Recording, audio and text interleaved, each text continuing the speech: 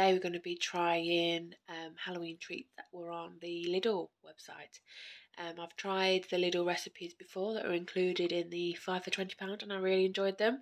So I went to have another look to see if they had been updated at all, and I saw the Halloween ones. So I went and tried them.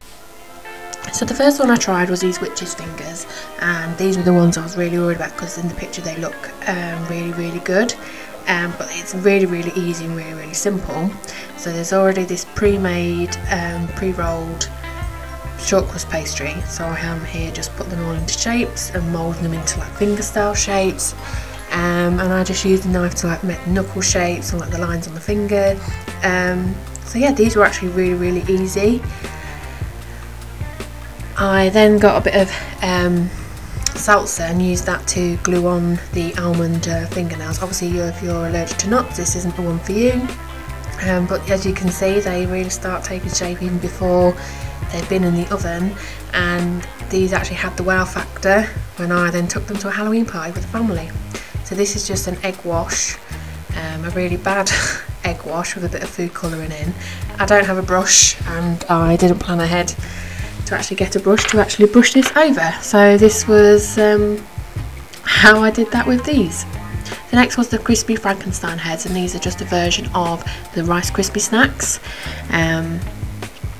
So there I was just preparing the bowl I was going to use, and just melting some chocolate, adding some green food colouring and the Rice Krispies. I added a bit more food colouring because it didn't quite cover or give enough coat, I felt, to this Rice Krispie, and I just pour it all over, flatten it out, smooth it out, and then that went in the fridge.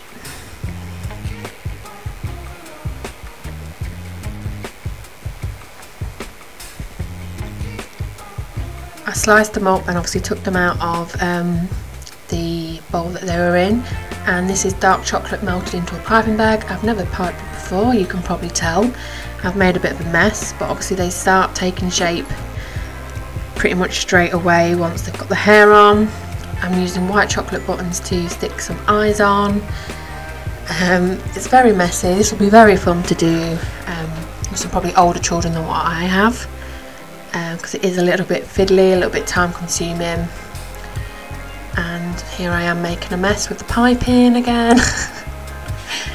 But I enjoyed it. I find baking quite therapeutic, so it was nice just to have that time to do this for a little family party that we're going to. I used different icing pens to make it a bit more fun because I didn't have that much black. I only had one of the little things of black icing, so I decided to go all colourful in giving the mouths, and obviously the mouth. Sorry, eyebrows.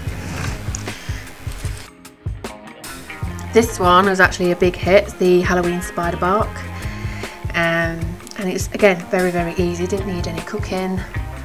Here's my makeshift bowl because I'm running out of baking trays. Just melt a bit of chocolate at the bottom, and these are called speculoos in Lidl, but they're basically like Biscoff biscuits, and they are very nice. Here I am just breaking it up to fit all at the base. Once cooled and set, I put some more chocolate on top. So flattened all that out, made sure it was level. And here I am melting some more dark chocolate, obviously not in frame. And I try to make a spider's web. As you can see, it went very well. I'm hoping you can kind of guess at this point what it was, but yeah, piping is not my speciality. I'll probably have to do a bit more practice on that. And the spiders are just basically Maltesers and raisins just chopped into like little leg shapes.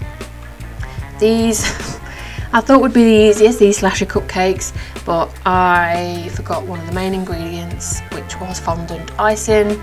So it kind of ended a bit badly, as you'll probably see in a minute. So here I am mixing butter and sugar. I'll be creaming that all together. I've just mixed up some eggs.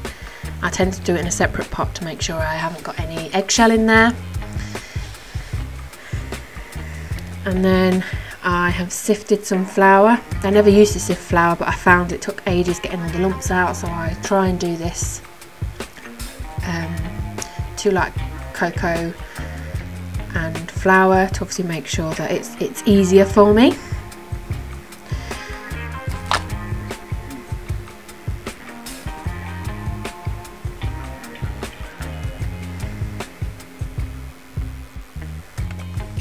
They are then ready to put in the oven. At this point was when I found out, yep, I missed the main ingredient, and it was a disaster from there. So I thought doing a bit of ice and sugar and jam as a buttercream, it would sort of solidify a little bit to make it look like a bit of that slash of blood thing we saw in the picture, but there wasn't enough ice and sugar to kind of set it, because I wanted it to set and then kind of sit on top of the cake and just make it like a little gooey topping. It ended up just being a very gooey, messy thing, but you know, we live and learn. It's just one of them things. If I ever do this again, I'll have to remember the fondant icing, and so I stuck some gummies and some eyeballs. So these are the final product of the Lidl Halloween recipes that I tried, the little treats. Other than the cakes, they were all really good. So let me know if there's any recipes that you've tried for Halloween or that maybe I should try in the future. Thank you, bye!